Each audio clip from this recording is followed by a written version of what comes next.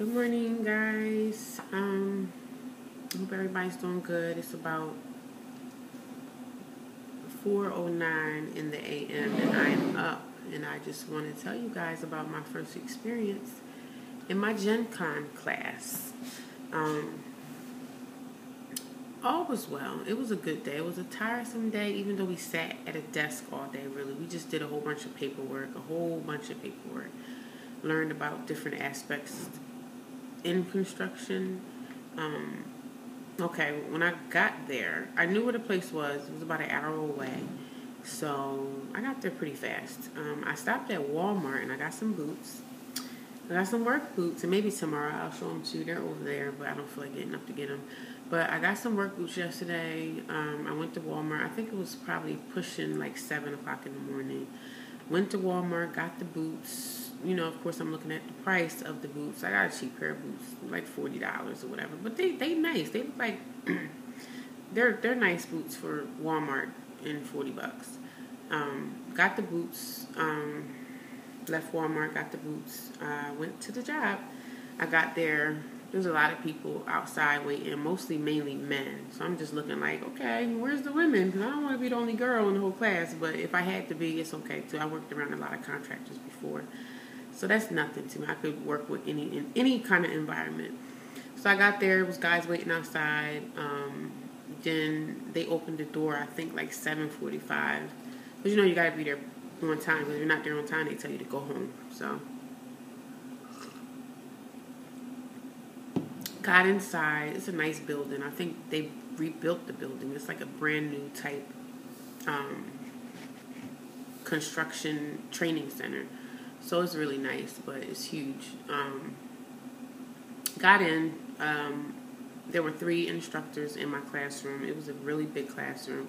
The only thing I didn't like about the classroom was it was cold in there. They had it freezing all day.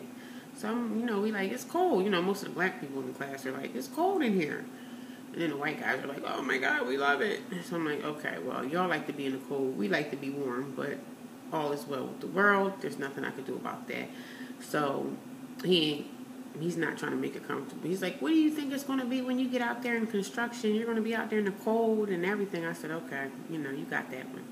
All right, you paying me all that big dollar. I can stay in the cold for 8, 9, 10 hours a day and do what I got to do to get that money. But so he was like, what do you think you're going to do when you're out in the freezing cold? I'm like, you got that, you got that, you got that. So yeah, we had 3 instructors, and then one of the other men had came in. I guess he's like over the apprentice, because we're called apprentices right now. So the guy that's over everybody, he's just like mean. He's not mean, but he's like real stern with everything. Like, I don't got time for the BS. You late, you're done. You this, you're done. You're that, you're done. He just ain't playing no mess, which most of them are like that, which I can understand. Being in the business and you're training people, you want to train people that are eager to be there and want to be there and want to do the job and want to succeed in this. They don't got time for slackers. They don't have time for people stuck staggering in a minute late. They don't want to hear that, because if you mess up, if you come in late, you're done. If you sleeping in class, you're done. So they don't want to hear that, because they have a job to do, and they don't want to come in dealing with grown people that can't get it or keep it together. So I'm like, okay, I understand, but he's really tough. So he don't play no crap with nobody. It was just a teaching day. We had our booklets, all aspects of construction. This is a lot of reading. They broke the ice. Like, when you're in like school or whatever, they broke the ice. Talk to your neighbor, find out any stuff about your neighbor, and then at the end we all talk about to get to know each other a little bit better. So everybody went around. It was about probably 30. I'm thinking maybe 25 to 30 people in the classroom. Most were men. Most were white men, but there was a couple brothers in there, and it was 3 women, myself and 2 other women. One woman was a white woman, the other woman was a black lady. But you could tell they were older. They were probably in their 40s or pushing 50 or something like that. So I guess I'm the youngest female in the room, black female.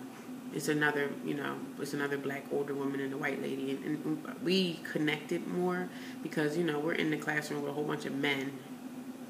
So we were like, women, we want to be, we need the energy. We have to be let's be close together because we're women. So, and we're in here with a whole bunch of men. All they did was they taught, but they cursed the whole time.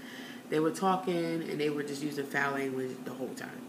But if I think that was bad, wait till I get to these construction sites when I'm really dealing with these contractors, because everyone's saying they're like, oh, well, I'm telling you right now, these contractors are assholes. They cuss, but they'll respect you because you're a woman, especially if you're a woman and you're nice and they like you. They're not going to give you any kind of hard, crazy jobs. They're not going to put me on the what do you call it? Them big, giant, crazy machines, because most of the men there will step up and help you on the simple fact and strength that we're women.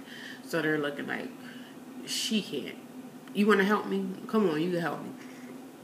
So I'm down with that. I mean, hey, anything to make my job easier. I don't mind getting $20-something an hour for someone else to help me do something, which is fine. Because most of the men will come to the women's beck and call. They're like, oh, let me help you. Sure.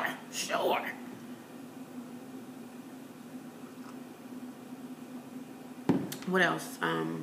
Yeah, so that was pretty much the training day. We got out at 4:30.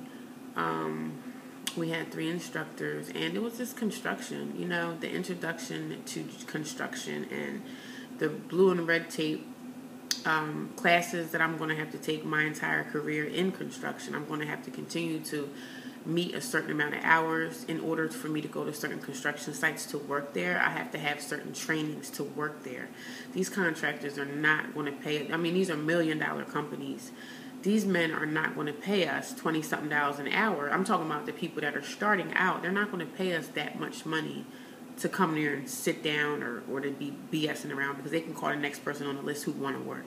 So, yeah, I mean, that was just it. The first day was just introduction to construction, and that's it, working under any kind of weather conditions. I mean, I have to start getting my information from the source, which are the training center, instead of asking people, because sometimes when you ask the person things, they could give you the wrong information. So let me get the information straight from the source. Even though I have 2 brothers that are in the industry, they work so much, I haven't really been talking to them. So I want to get the information from the source. I could just pick up the phone and call the apprentice supervisor, which is my boss, and ask him. What else? We had free lunch. We had free lunch while we were there for these 2 weeks. So it's actually an 80-hour training that I don't think we ever have to get again. And of course, we have to be, they want us to have our CPR. This is a whole bunch of training. When I get the book, and then at the end of the class, I actually have to buy a book, which is $300 that I have to get in order for me to come back and take classes. So for me to take these classes, I have to have this book, which costs $300, which to me is an investment to what I'm getting back. It's a good investment to what you get back. It's a great investment. And then I think at the end of the class, somebody was telling me that they're going to give us some kind of stipend, like some kind of money. They give you stipends for childcare. So I'm blessed. I'm very, very blessed to be in this position, and I'm happy, and I'm looking forward to my future in construction. So,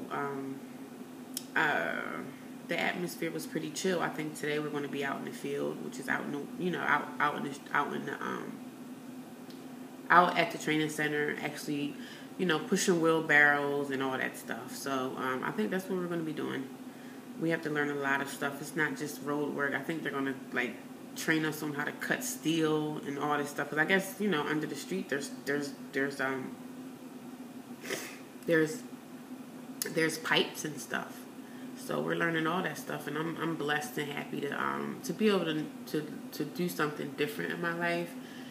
I'm not young, but I'm not old, so I'm still young enough to learn new skills, and my body is still in shape enough to be able to deal with it and to prosper in it. And the money is amazing, and I'll be basically set for the rest of my life if I stick with it. And I plan on sticking with it. Being a single mom, it's going to be rough, but guess what? I'm getting that money that I'm able to cover it all. The busiest time for contractors are in the summer and spring and fall, but you know, it's starting to dry up right now. So he's like, oh, you guys are probably not going to be getting a call until like January, because number one, they don't want to pay you guys the holiday bonus and all that stuff. Even though I probably wouldn't get a bonus anyway, even if I called out to a job, because to get something from a job, you have to put in something. They're not going to just say, I'm going to give Gina a bonus. She only been here 2 weeks. I'm going to give her a bonus. That's not going to happen. So they don't want to pay us the holiday stuff. They don't want to pay us this. So, which is understandable, you know. So the benefits are just amazing. We get 2 pensions, you know, 401ks. Insurance is just over the top. So it's all worth it. I just have to stay in shape. And well, I'm going to definitely get in shape doing that type of work. But I just have to stay in shape and keep my mind sane enough to deal with the BS that I'm going to have to deal with out there in the field, because I'm going to deal with a lot of men that use foul language, a lot of stuff that I probably don't really want to hear too much, but, you know, me being a woman, hey, you know, it is what it is. And the construction sites are going to be probably just loud. It's going to be loud out there. There's going to be cars flying by. So that's the situation. But I'm going to get this video uploaded because for some reason it takes forever to upload. The video I did yesterday morning, I think it took like an hour to upload it. So, and I'm talking on my iPad. So, yeah, there's more to come, and I'm excited about my series in construction. That's what I'm going to call this. So, I might make a whole nother separate channel, talking about my experience with construction, because really this is kind of like my main channel, which, it's kind of like a talky, could be vloggy channel. I do want to incorporate some cooking and stuff, but right now I'm just kind of like, I need better material. I need I need a tripod that's actually really tall. So there's a lot coming to my channel, but right now I think I might make a second channel talking about my experience in construction for women or men, but preferably women that want to get into the field, and, you know, give you all the pointers and my training experience. So I hope you guys stay tuned. I'm getting more comfortable talking in front of the camera. I actually like it. So you guys have a blessed day, and I'm going to continue to get my kids ready for school and get dressed and going out to the field. And maybe tomorrow I'll show you guys my boots. So y'all have a blessed day. Bye.